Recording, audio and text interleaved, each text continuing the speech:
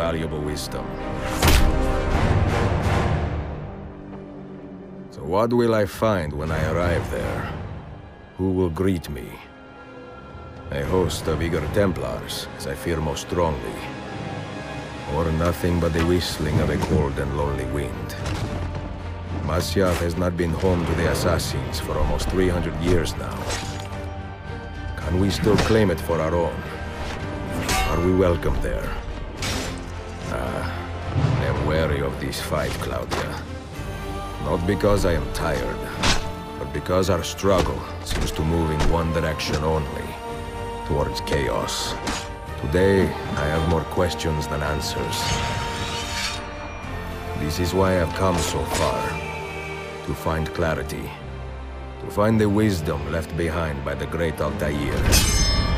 So that I may better understand the purpose of our fight. And my place in it.